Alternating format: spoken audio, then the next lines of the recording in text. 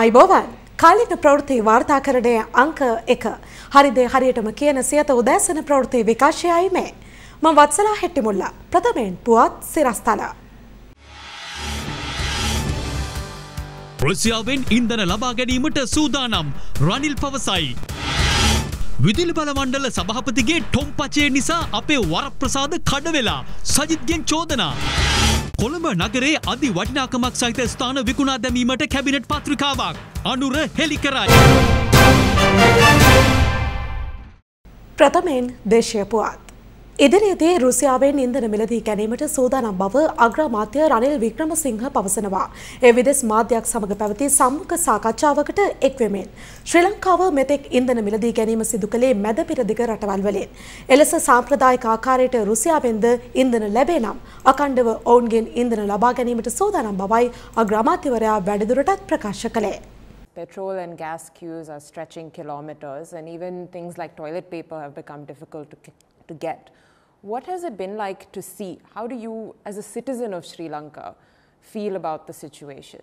Terrible, both as a citizen and as Prime Minister. I've generally been in governments where I ensured people had 3 meals and the income is being increased. Well, now we are going to have a contraction in the economy. It may be 3.5, 4, maybe 6. So that's going to be bad. We still haven't had the full impact of the contraction. We need the fuel, and now we are negotiating with private suppliers. It's not that we go and buy anything, it's the private suppliers who give us oil and we buy it from them.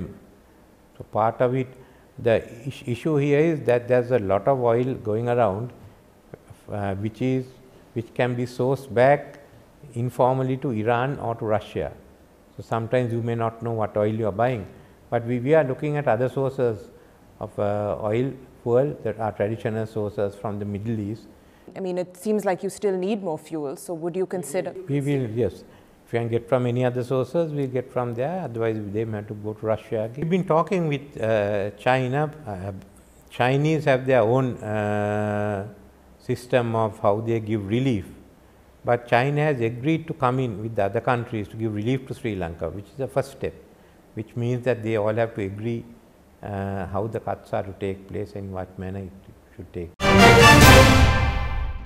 විදුලිය බල මණ්ඩලයේ සභාපතිවරයා COPE කමිටුව හමුවේ ව්‍යාජ තොරතුරු ඉදිරිපත් කිරීම බරපතල වැරැද්දක් බව විපක්ෂ නායක සජිත් ප්‍රේමදාස පවසනවා. සභාපතිවරයා කළ ප්‍රකාශයත් සමග මන්ත්‍රීවරුන්ගේ සහ ජනතාවගේ වරප්‍රසාද කඩවීමක් සිදුව ඇති බවටයි ඔහු චෝදනා කරන්නේ. ගෝඨාභය රාජපක්ෂ ජනාධිපතිවරයා රනිල් වික්‍රමසිංහ අගමැතිවරයා ප්‍රමුඛ ආණ්ඩුවේ විදුලි බල මණ්ඩලයේ සභාපතිවරයා එසේ මෙසේ තැනක නෙවෙයි පාර්ලිමේන්තුවේ කෝප් කමිටුවේ මේ වගේ බරපතල ප්‍රකාශයක් කරලා මං හිතන්නේ කවුරු හරි බලපෑමක් කරන්න ඇති මේක වහා ඉල්ලාස් කරගන්නයි කියලා. ඔව් ඉල්ලාස් කරගන්න. දැන් ඔහු කියනවා මේක ඔහු අතින් සිදු වුණු වරදක් කියලා. වරදක් කියන්නේ බොරුවක් කියලා කියන්නේ. හරියට කෑමක් තිබුණේ නැහැලු. ලොකු ව්‍යාකූලත්වයේ ඒගොල්ලෝ හිටියේ. අමු ටොම්පචයක් කිව්වේ. මං අහන්න කැමතියි ෆර්ඩිනැන්ඩෝ මහත්මයාගෙන්. ඔබට මොකද්ද තියෙන අයිතිය පාර්ලිමේන්තුවේ කෝප් කමිටුවට ඇවිල්ලා බොරු කියන්නේ? ෆර්ඩිනැන්ඩෝගේ බොරුව නිසා වරප්‍රසාද කැඩලා තියෙන්නේ. මම ඔහුට කියන්න කැමතියි ඔහු බරපතල වරදක් කළා තියෙන්නේ. සභාපතිකමේ ඉඳගෙන අර පුනර්ජනනීය බලශක්තිවල තිබුණු තරංගකාරීත්වය නැති කිරීමේ මහ මොලකාරය ඔබයි. ඒකේ වරප්‍රසාද මුක්ති විඳින්නද මේ හදන්නේ? මේ රටේ ජනතාව අවබෝධ කරගන්නට ඕන අද මේ ක්‍රියාත්මක වෙන්නේ අවුරුදු 2කමාරක් ක්‍රියාත්මක වුණු හොර හවුලේ රට විනාශ කරපු ගමනේ දිගුවක්. කොළඹ නගරයේ ගොඩනැගිලි සහ ස්ථාන රැසක් විදේශ රටවලට විකිණීමේ කැබිනට් පත්‍රිකාවක් ඉදිරිපත් කර ඇති බව ජනතා විමුක්ති පෙරමුණේ නායක පාර්ලිමේන්තු මන්ත්‍රී අනුර කුමාර දිසානායක පවසනවා. එමෙන්ම වත්මන් අර්බුදයේ ප්‍රකාශක ලෙස දැන් කටයුතු කරන්නේ අගමැති රනිල් වික්‍රමසිංහ බවයි ඔහු පෙන්වා දෙන්නේ. අගමැතිවරයා තමයි ඔහු තමයි කියන්නේ ඔක්කොම. භාණ්ඩාගාරය හිස් වෙලා කෝටි ලක්ෂයක් මුදල් අච්චු ගහන්න වෙනවා. සති දෙකකින් පස්සේ කණ්ඩ නැතු වෙනවා. වේල් දෙකක් විතර කණ්ඩ වෙනවා. දවසකට විතරයි තෙල් තියෙන්නේ. කවුද මේ කියන්නේ? රටේ අගමැතිවරයා. මේ අගමැති අපේ රටේ 6 පාරක් අගමැති වෙලා තියෙනවා. මේ ජනාධිපතිවරයා සහෝගේ පවුල දීර්ඝ කාලයක් අපේ රට පාලනය කරලා තිබෙනවා. මේ ගත වෙච්ච අවුරුදු 17ම පාලනය කරේ රාජපක්ෂලයි රනිල් වික්‍රමසිංහලයි. නිකන් නේද මුක්කුවක් වගේ හිටියා මෛත්‍රීපාල සිරිසේන. රනිල් ගෙනල්ලා try කරන්නේ මොකද්ද දන්නවද? රනිල් වික්‍රමසිංහ ටික සුද්ධ වඳුරන ණයක් ගන්න බැරි වෙයිද දන්නේ. ඕකට ගින්නේ. එහෙම දෙනවද ණය? සුද්ධ ණයක් දෙයි ඕන රනිල්ට බෙහෙත් ගන්න. රටක් ණයක් දෙන්නේ යාළුකම් වලට. අපි ඉන්දියාවත් එක්ක කතා කරක වෙලාව. අපි ඒව ඕගොල්ලෝ මෙහෙම ණය යෝජනා දෙනවද අපිට? අපිට ගැරන්ටියක් තියෙන්න ඕන ඒ සල්ලි ආපහු ලැබෙනවා කියන. ලැබෙන්නේ නැති සල්ලි ලංකාවට දුන්නොත් ඉන්දියාවේ ජනතාව ඒ ආණ්ඩුව පන්නනවා. උඹලා මොකටද කඩාවැටෙන රටට සල්ලි දුන්නේ කියලා. අර කබ්‍රාල් දුන්නනේ. ග්‍රීසිය කඩාවැටෙනකොට අපේ සල්ලි ග්‍රීසිය දැම්මා. ඉතින් ඉන්දියාවේ කබ්‍රාල්ලා නැහැ. ඉන්දියාවේ කබ්‍රාල්ලා හිටියනම් අපිට දෙයි. ඊළඟ විකුණන්න. ඒ වැඩේ රනිල් කරයි තව ටිකක් ඉතුරු වෙලා තියෙනවා. අන්න කැබිනට් පේපර් එක දැම්මා. හිල්ටන් හෝටලේ, ගලඩාරි හෝටලේ, මහතැපල් කාර්යාල පිහිටි බිල්ඩින් එක, විදේශ කටයුතු අමාත්‍යාංශ පිහිටි බිල්ඩින් එක, යෝග් ගොඩනැගිල්ල, ගෆූර් බල ගොඩනැගිල්ල, ඊඑච් හෝටලේ, හයට් බිල්ඩින් එක. මේ ඔක්කොම විකුණන්න දාලා තියෙනවා. ඒක විකුණලා අපේක්ෂා කරනවා ඩොලර් මිලියන 600ක්. ඒ කියන්නේ මාසෙකට තෙල්. ලෝකේ සෑම රටක්ම කියන්නේ උඹලගේ රට කළු රටක්, හොරකම් කරන රටක්, ගනුදෙනු විනිවිදභාවය එන්නේ ජාත්‍යන්තර මූල්‍ය අරමුදලත් ඒක කියනවා. රටේ වත්මන් තත්ත්වය සම්බන්ධයෙන් ඇසුණු කතා දැන්. රට අමාරු තත්ත්වයකට පත් වෙලා ඉන්න අවස්ථාවේදී රට ගොඩ ගැනීමට යම් රජයක් වැඩ කටයුතු කරනවා නම් කාලාන්තරයක් තිස්සේ දේශපාලනය කරපු දේශපාලන අත්දැකීමක් ඇති මගේ ඒ අත්දැකීම් වලින් යම් දායකත්වයක් ඒ සඳහා ලබා දෙන්න. රට ගැනත් කල්පනා කළා තමයි මේ අසීරු තීරණය ගත්තේ. දැන් ආපහු පෙන්වන්න හදනවා මේ සල්ලිකාරයෙක් ගෙනාවුවම මේ ප්‍රශ්න ටික විසඳනවා කියලා. ඒ නිසා අපි කියනවා රාජපක්ෂ පවුල් පාලනයේට Taman රැකෙන්න මෙවැනි නාට්‍ය වලින් රටේ ජනතාවගේ ප්‍රශ්න විසඳන්න බෑ. කරුණා කරලා මේකෙන් අයින් වෙලා යන්න. වෛරය පතුරෝපු පොහොට්ටුව තමන්ගේ වෛරයට පාත්‍ර වෙච්ච ප්‍රධානම අභියෝගකරු අගමැති පුටුවේ වාඩි කළා දන නමලා දැන් নমස්කාර කරන්නේ. ඒකින්ද දැන් පොහොට්ටුව මිලදී ගන්න පුළුවන් ලංකාවේ ලොකුම ව්‍යාපාරිකයෙක් ගෙනල්ලා රුපියල් 10ක සමාජිකත්වයෙන්. දේශපාලන අර්බුදය සහ ආර්ථික අර්බුදය දෙකම එකට ඇමතිය යුතුව තිබෙනවා. දේශපාලන සංශෝධන අවශ්‍ය නැහැ. ආර්ථික ප්‍රශ්න වලට ප්‍රොෆෙසර් ලොසින්ජර් දෙන්න ඕනේ කියලා කියනවා නම් එහෙම රවට්ටන්න පුළුවන් සමාජයක නෙමෙයි අද අපි ජීවත් වෙන්නේ. රනිල් වික්‍රමසිංහ මහත්මයා මේ ප්‍රශ්නේ විසඳන්න පුළුවන් රාමුවක නෙමෙයි. මේ පුළුල් චිත්‍රයේ එක්තරා පොඩි රූප රාමුවක තමයි රනිල් වික්‍රමසිංහ මහත්මයාගේ භූමිකාව තියෙන්නේ. අයන් ෆ්‍රේම් එකට කොටු කරලා තියෙනවා. ඒ නිසා මේක తాවකාලික ආණ්ඩුවක්. ලංකාව ඇත්තටම විශාල අර්බුදයක තියෙන. විශාල සමාජ පරිවර්තනයක් අවශ්‍ය වෙනවා. දේශපාලන පරිවර්තනයක් අවශ්‍ය වෙනවා. ආර්ථික ප්‍රතිපත්ති වල විශාල වෙනසක් අවශ්‍ය වෙනවා. මේ පරිවර්තනයේ පළවෙනි දොරටුව තමයි 21 වෙනි ආණ්ඩුක්‍රම ව්‍යවස්ථා සංශෝධනය. 21 වෙනි සංශෝධනයේ ලබන සතියේ මේක කැබිනට් මණ්ඩලයට ගෙනල්ලා මේ ජූලි මාසයේ ඇතුළත මේක අනුමත කරගන්න. මේක කල් දමන්න මේ දේශපාලන අස්ථාවරත්වයේ වැඩි දියුණු වෙනවා. ඒක ආර්ථික ප්‍රශ්න වලටත් අපේ ජාත්‍යන්තර ප්‍රතිරූපයටත් බලපානවා. දැන් බැසිල් රාජපක්ෂ මැතිතුමා අයින් වෙනකොට එතුමා කියනවා එතුමා ආවේ මහින්ද රාජපක්ෂ මැතිතුමාව බලයට ගෙනල්ලා එතුමාට නඩු තිබුණා. ඒ නඩු වලට ඉදිරිපත් වෙලා නිදොස් වෙන්න ඕන නිසා තමයි එතුමා ආවේ කියලා. එහෙනම් නඩු ටික අයින් කරගෙන දැන් තමුන්නාන්සේ අයින් වෙනවද? අයින් වෙලා තමුන්නාන්සේ එළිය කරන්න හදන ගේම් එක රෝල් එක මොකක්ද? ඒක අපිට දැනගන්න අවශ්‍යයි. රටක් පාලනය කරන්න නෙවෙයි කුකුල් කොටුවක් පාලනය කරන්නටවත් මේ උදවියට පුළුවන්කමක් නැති බව රටවාසීන් තේරුම්ගෙන තිබෙනවා. පැලස්තරවාදී ආණ්ඩු බාරගන්නට ලෑස්ති නැති, පස්සා දොරෙන් රිංගන්නට ලෑස්ති නැති ප්‍රතිපත්ති ගරුක නායකයෙක් සජිත් ප්‍රේමදාස. අහස උසට ගියපු බඩුමිල හොඳටම දැනෙන තැන තමයි ගෙදර කුස්සිය. එහෙම දැනෙන කුස්සියේ විලාපය කියන්න පිරිසක් මහපාරට ආවා. ඒ කොහොමල නගරයේදී. අපේ රටේ උද්දමනය මහබැංකු වාර්තාවට අනුව මේ වෙනකොට තියෙන්නේ 33.8ක. සෑම භාණ්ඩයකම මේ වෙතේ මිල ගණන් අහස උසට ගිහින් අත්‍යවශ්‍ය හැම භාණ්ඩයකම මිල එකට එකක් වැඩි වෙලා කුලියක් කරගෙන එදා වේල පිරිමහගත්තු මිනිසුන්ට දැන් එක වේල කන්නත් ලොකු සටනක් දෙන්න සිද්ධ වෙලා. හාල් කිලෝවක් දැන් රුපියල් 250කට අඩුවෙන් හොයාගන්නවත් නැහැ. රජයේ පාලන මිල ගණන් දාලා සහල් මිල උපරිම සිල්ලර මිලකට ගෙනාවට ඒ දේවල් ප්‍රායෝගික නැහැ. පාලන මිල ගණන් වලට අත්‍යවශ්‍ය භාණ්ඩ කිසිම දෙයක් වෙළඳපොලේ නැහැ. එක්කෝ තොග සගවලා නැත්නම් භාණ්ඩ හිඟයක් හරි ඇති කරලා.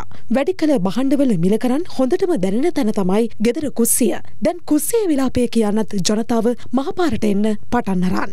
බඩු මිල ඉහළ යාමට විරෝධය පළ කරමින් කොහුවල නගරයේදී ඊයේ රාත්‍රියේ විරෝධතාවයක් පැවැත්වුණා. වළම් පිඟන් රැගෙන බොහෝ පිරිසක් කුස්සියේ විලාපය කියන්න මේ විරෝධතාවය සංවිධානය කර තිබුණා.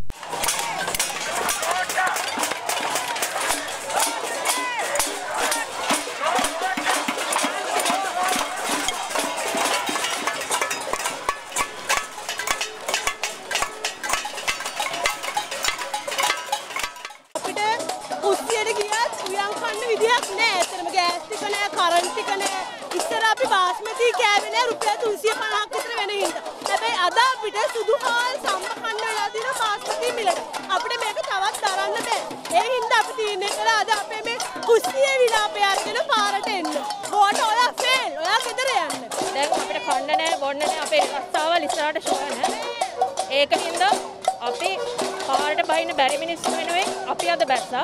We need a country for the younger generation. Please help us. Come out to the roads. Be with us. Protest. Show your protest.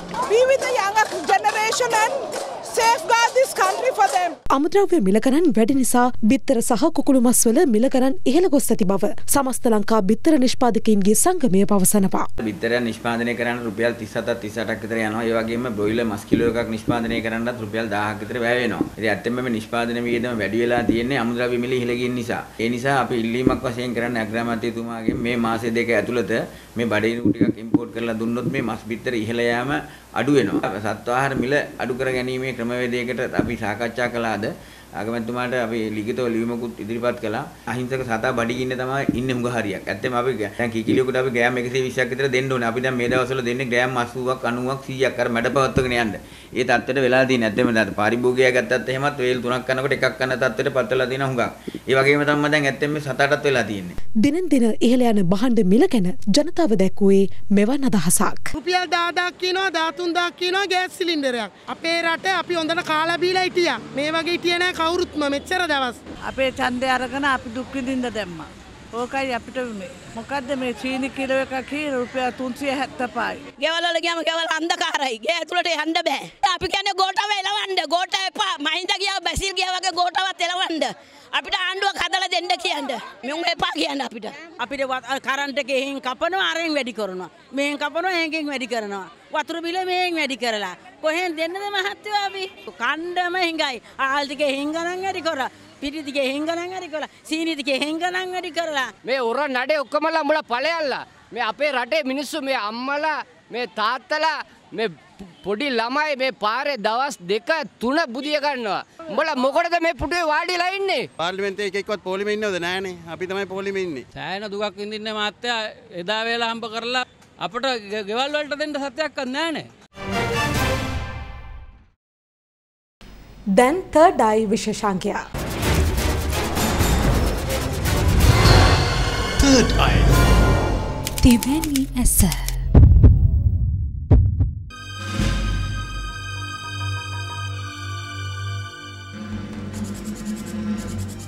මේ ඔබ දකින්නේ මට්ටිකෙලියේ ඇති වාහන අංගනයක්. ත්‍රිකුණාමලය මාර්ග සංවර්ධන දෙපාර්තමේන්තුවටයි මේ වාහන අංගනයේ හිමිකාරීත්වය ඇත්තේ. කාලයක ඉඳන් ත්‍රිකුණාමලය මාර්ග සංවර්ධන දෙපාර්තමේන්තුව සිදු කරන සුළු අලුත් වැඩියා කටයුතු වලින් පසු නැවත භාවිතයට ගත හැකි වාහන සහ යන්ත්‍ර මේ වාහන අංගනයට ගෙනවිත් ගල් කරනවා. නමුත් නැවත මෙම වාහන හෝ යන්ත්‍ර භාවිතයට ගන්න බවක් පෙනෙන්නට නැති බවයි ප්‍රදේශවාසීන් පැවසුවේ. ඇමතිවරු ඇවිල්ලා ටීවී එකේ පාරම් බානවා මිනිස්සුන්ට විදුලිය තෙල් අර්පිතවස්යෙන් පාවිච්චි කරන්න කියලා. නිලධාරීන්ගේ අකාර්යක්ෂමතාවයෙන් හින්දා රජයේ දේපල මේ විදිහට නිකන් දිරාපත් වෙනවා. කිසිම සංවර්ධන කටයුතුවක් ගන්න නැතුව කෝටි ගාණක දේපල මේ විදිහට දිරාපත් වෙනවා.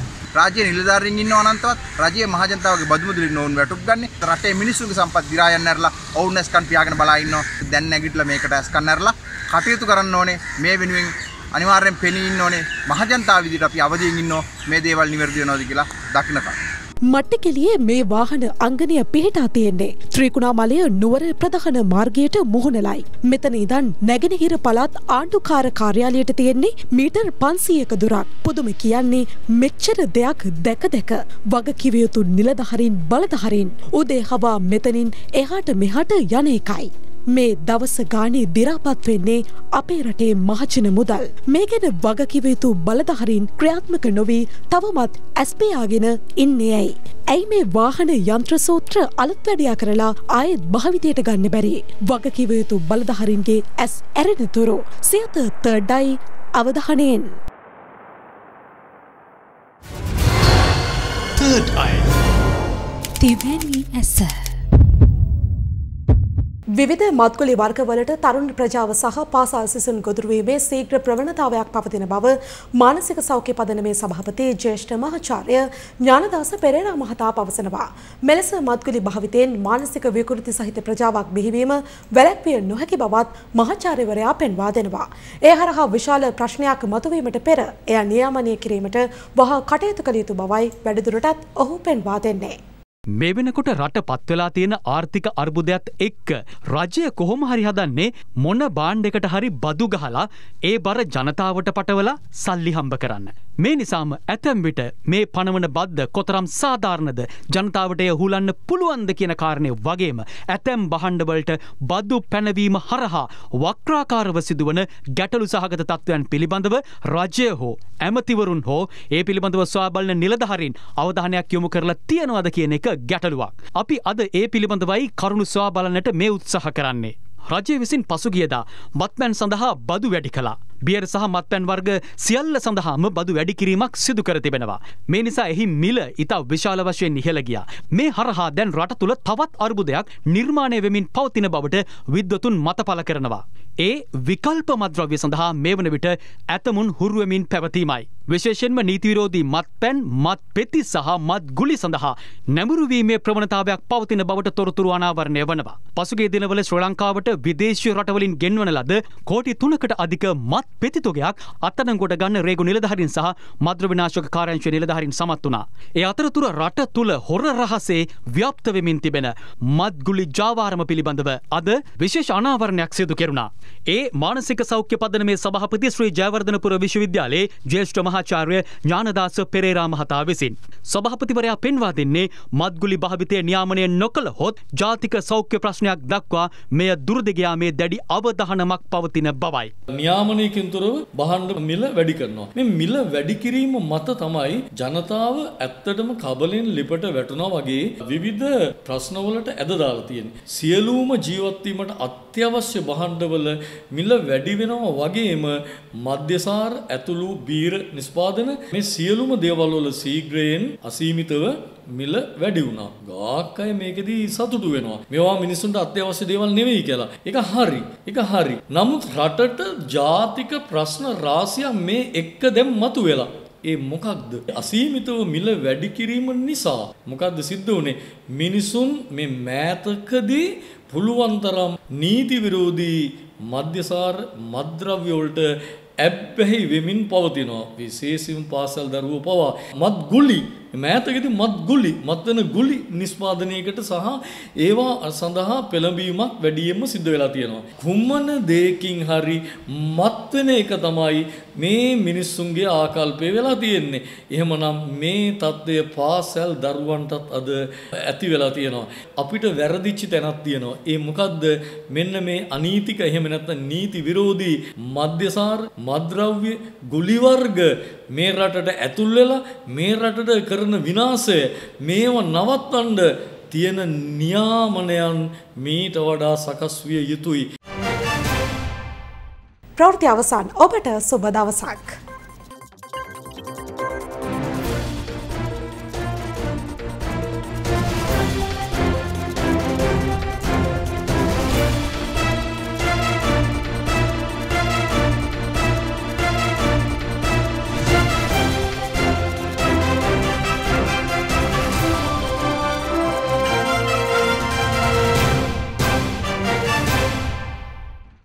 දිනපතා අලුත් වීඩියෝ සහ ප්‍රවෘත්ති නැරඹීමට ඉහත බටන් එක ක්ලික් කර සියත TV සබ්ස්ක්‍රයිබ් කරන්න.